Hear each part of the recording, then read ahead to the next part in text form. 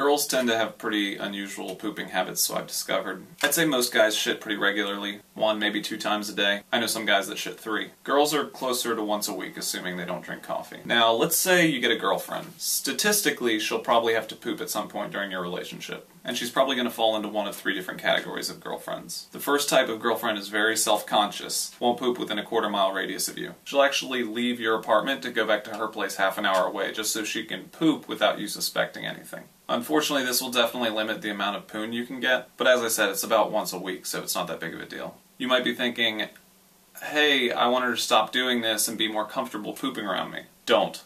You don't want to head down that road. Because most of the time, she probably should be self-conscious of her shits. They can be big and gross and dangerous.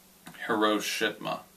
The second type of girlfriend is on the opposite side of the spectrum. You will hear about every ounce of anything that comes out of her.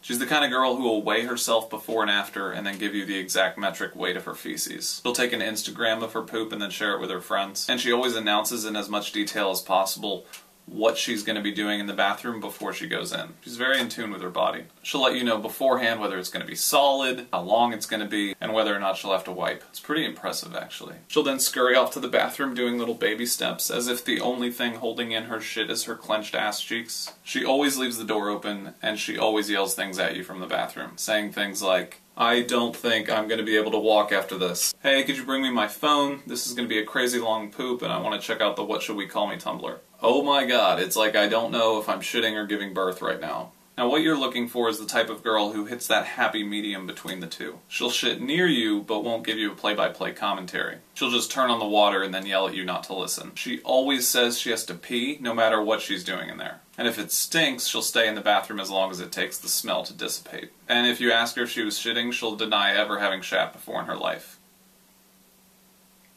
The perfect girl.